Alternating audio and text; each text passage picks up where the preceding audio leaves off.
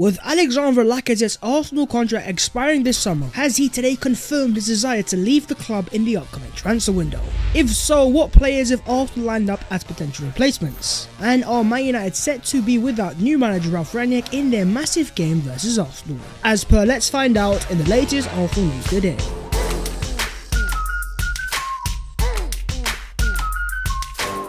Yo, what is going on, guys? My name is Babs14 and welcome back to your boys channel. As per, make sure to go down there and smash a like on the video, and also while you guys are down there, please do consider subscribing to your boys channel as well, because we are on the road to 70,000 subscribers. But let's get into the Arsenal news, and let's start off with Alexandre Lacazette.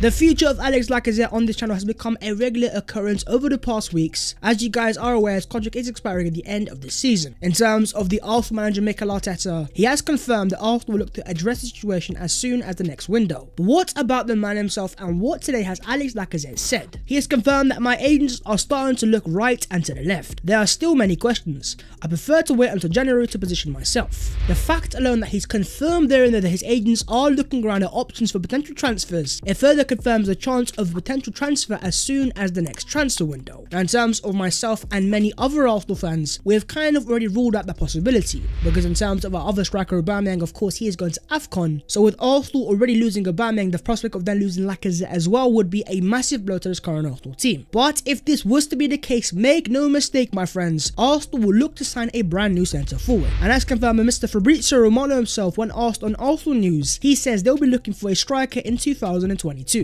So Arsenal do want a brand new striker, but who exactly is this player that Arsenal want to sign? Let's start over in Fiorentina, and let's start off with Dusan Vlahovic. What Fabrizio Romano said last week on the Arsenal Lounge, Arsenal have contacted Fiorentina to ask them how much do you want to sell Vlahovic in the January transfer window. Fiorentina said they want 70 million euros. Now, first things first, it is a hefty price tag, but secondly, in terms of Arsenal, the fact that they've asked in the first place about a January transfer, it further confirms that Arsenal are indeed looking to sign a brand new striker in the next transfer window, as Fabrizio has already confirmed the agents of the player are simply not answering Arsenal's calls. So don't get it twisted. If my gargantuan institution comes knocking on your door and you don't want to answer, then big man, forget about any potential transfer. This video has been kindly sponsored by the guys at OneFootball. OneFootball is the app when it comes to staying up to date with the beautiful game. Now, whether that be staying up to date with the latest transfer news, maybe staying up to date with the team's latest fixtures, or even things like lineups, goal alerts, and live match updates. To put it simple, if you are a fan of football, you need OneFootball. Well, that sounds amazing, Babs, but how much does this app cost? Well, this is the beauty of OneFootball. You can access all their great features for the price of absolutely nothing. Yes, the app is available for free, and so make sure to hit the first link down below in the description and download the OneFootball app. Not only do you guys get access to a great app, but you're also helping your boys channel out massively, so for that, a gargantuan thank you from me to you. So if it's not to be Vlahovic, what about Swedish international Alexander Isak? Well, Fabrizio Romano has confirmed that Isak is a player that Arsenal appreciate. In fact, they contacted his representatives in the summer, but the player is holding out for a team with Champions League football. And Isak here is a player that Arsenal for me certainly can afford in terms of wages and transfer fees, but at the same time he's intent on Champions League football, and unfortunately as of right now Arsenal simply don't have the facilities to offer that. And also in terms of price tag, it is going to be hefty. We're talking probably 70 to 80 million euros. Unfortunately, that makes Isak an unlikely transfer as soon as the next transfer window. But in terms of this brand new striker, what type of striker do Arsenal actually want to sign? Well, once again referencing Mr. Here we go, Fabrizio Romano, Arsenal are looking for a technical striker, something different and modern. They are looking at many strikers. So essentially, Arsenal wants a high technical striker, a player that is able to drop deep and link up the play, and overall be a reference point for the Arsenal attack. And so in terms of other names that might just stick out, in terms of myself, I want to keep an eye on a certain Dominic Calvert-Lewin. Now, of course, if Arsenal wanted to sign him as soon as the next transfer window, yes, it's gonna be very expensive.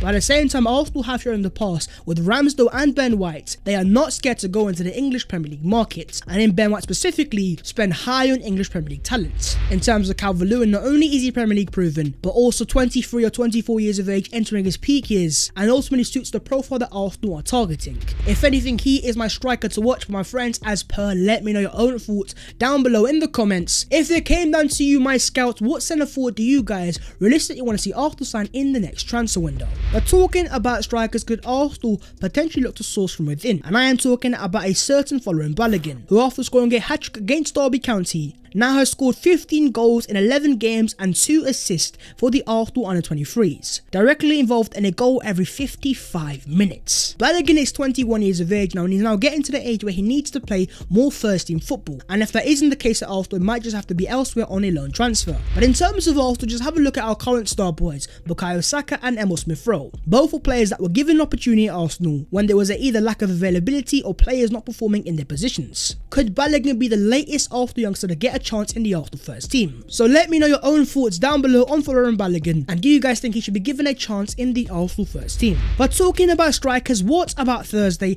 and Man United? And with the Aubameyang out of form, could Arsenal start a certain Gabriel Martinelli? Well, Mikel Arteta, speaking of Martinelli after the game against Newcastle, says Gabby is a joy to work with. The way he trains, whether he's playing or not, he totally deserves a chance and he is a goal threat. High praise from the Arsenal manager towards a Brazilian star boy. But in terms of him starting over Aubameyang on Thursday as an out-and-out centre forward, in terms of pacing behind and goal for it, yes, he would offer Arsenal that. But in terms of dropping deep and linking up the play, I just don't think he's ready. And also secondly, in terms of experience, Arsenal already have the youngest team, youngest starting 11 in the Premier League. So to take out the Arsenal captain and Arsenal's most experienced player, and to then bring in a 20-year-old in a must-win game at Old Trafford, as exciting as it does sound on paper, us Arsenal fans here put down the controller and stop playing so much career mode.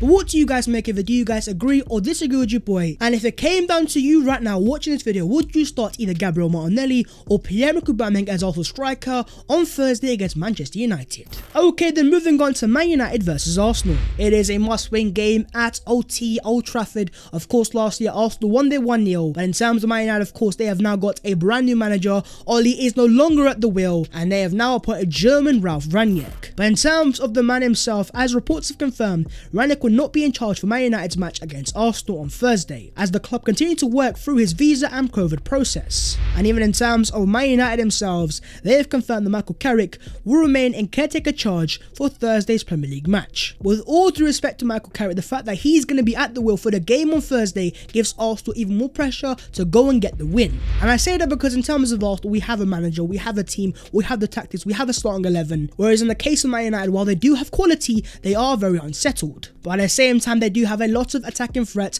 Fernandes, Cristiano Ronaldo, Marcus Rashford, Jadon Sancho. While you have to obviously give them respect, at the same time, I'm going to go as far as saying I think a win is really possible. Talking about Man United's team news, Harry Maguire is set to be available for Manchester United to face Arsenal following his suspension. Now, for many teams, getting their captain back available and fit is normally a boost. But in terms of, boy, I'm not going to lie to you guys, I'm not really a fan of Harry Maguire. If anything, this might just be advantage Arsenal. And in terms of the Arsenal team news, as the Daily Mail have confirmed, Arsenal were hopeful that Bukayo Saka has avoided a significant injury after he was forced off against Newcastle. Yes, he might be 20 years of age, but he is so important to the Arsenal attack. And in terms of that Newcastle game, he once again proved that he is, for me right now, Arsenal's best creator. But talking about Arsenal starting 11s, here is the 11 that started and won at Old Trafford last season, with Bernardo in goal, a back three of Rob Holding, Gabriel Magalhaes and Kieran Tierney, a four of Hector Bellerin, Mo Elneny, Thomas Partey and Bukayo Saka, behind a front three of Willian, Lacazette and Pierre-Emerick Aubameyang. Jeez Louise, look at the state of that team. I mean, look on the right hand side. Holding, Elneny, Bellerin and Willian, two of those players not even here anymore. And only I believe 4 or 5 of those guys are still current Arsenal starters. It once again just goes to show how much this Arsenal team has changed under Arteta over the past year. And also at the same time, if Arsenal were able to win at Old Trafford last year with that team, with a better team on paper this year, why can't we go over it and do the business again? Because in terms of Arsenal's top 4 race, this is a massive, gargantuan game. As of right now, Arsenal sit 5th in the Premier League, level points West Ham in 4th, and 5 points clear of Man United. And so let's just say Arsenal were to somehow do the business and get the win, Arsenal would go 8 points clear of their top 4 rivals in Man United. This is the same team that was meant to be title contenders at the start of the season. What do you guys make of Arsenal's chances in the race for the top 4? And do you guys seriously believe that Arsenal have a chance to bring back Champions League football this season? And also let me know your Arsenal versus Manchester United matchday predictions. Okay, then let's move on to the other Arsenal news today. And starting off with Arsenal starboy, Mexican starboy Marcelo Flores in the Arsenal Academy, who, as Charles Watt has confirmed, that he's been called up by Mexico's senior side for a friendly next week against Chile in the United States. And he will now fly out tomorrow to link up with the squad after getting getting permission from Arsenal. 18 years of age, he's never played a single minute for Arsenal's first team and already getting called up to the Mexican senior side. This, my friends, is gargantuan. Flores has been in sparkling form for the under-18 side this season, netting 6 goals and registering 2 assists in 9 league outings, form he's carried over with the Mexico under-20 side as they won the inaugural 2021 Revelations Cup in November. Such has been the level of his performances that there are calls for him to move up an age group and feature for Kevin Betsy's under-23 side. Already he's been given a chance to train with the first team under Arteta, and the pathway is there for him to follow the footsteps of Charlie Patino, Omari Hutchinson and Salah before him. Hale End is at it again, giving us another Amazon Prime delivery, next day delivery for another top youngster, and now we have a brand new youngster and attacking midfielder in Marcelo Flores is set to be a Mexican full-on international. I think we can classify this, my friends, as a gargantuan dub. This week's Who Scored Premier League Team of the Week has featured Arsenal duo Takehiro Tomiyasu and Bukayo Saka. Positive vibes, positive FC, Arsenal FC, beautiful scenes, Arsenal's duo on the right hand side on fire against Newcastle. So hopefully if Saka is fit for the game on Thursday, he can reunite with Takehiro Tomiyasu. And talking about Tomiyasu, he, alongside Gabriel Magalhaes,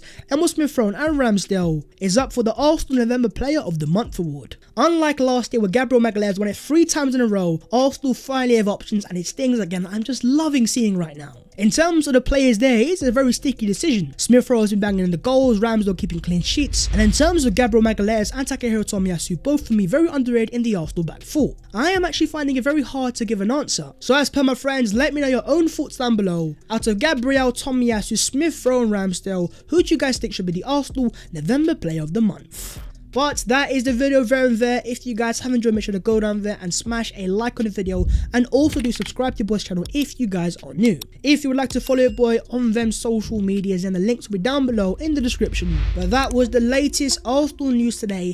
Alex Lacazette talking about a move away. For me, the focus is on Thursday, Man United at Old Trafford. But until then, my friends, I will see you next time.